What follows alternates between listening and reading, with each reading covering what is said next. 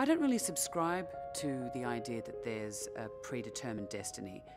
The deeper that I've embraced change, the richer my life has become. I don't think about time that way.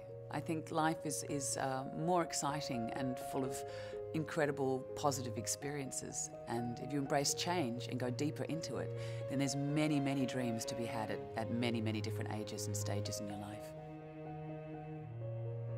Depending on where a woman is born, I definitely think there are roadblocks, those who seek to impede upon and shape and impose what a woman can become.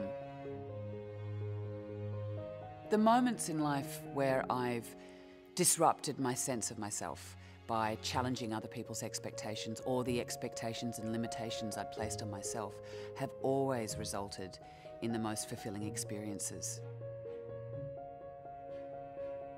8 years ago, my husband and I were offered the opportunity to run the Sydney Theatre Company, which is the largest theatre company in Australia.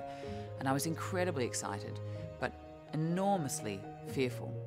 And a lot of people around me at that point in my life, I was at a high point in my film career, and they said, "What are you doing going back to Australia to run a theatre company?" And I thought the only thing that will stop me doing it is fear. Fear of the impact it's going to have on my career, fear of what other people think, fear if I'm going to fail at it. And so that galvanised me, actually. And as a result, the last 8 years have wrought the most profound change on, not only on my career as an actor, I think I've become a better actor, and I've become matured, I hope, but on my life.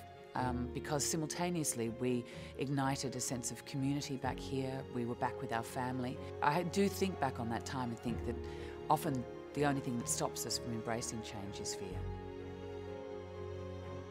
I'm Cate Blanchett, and I believe in ChangeDestiny.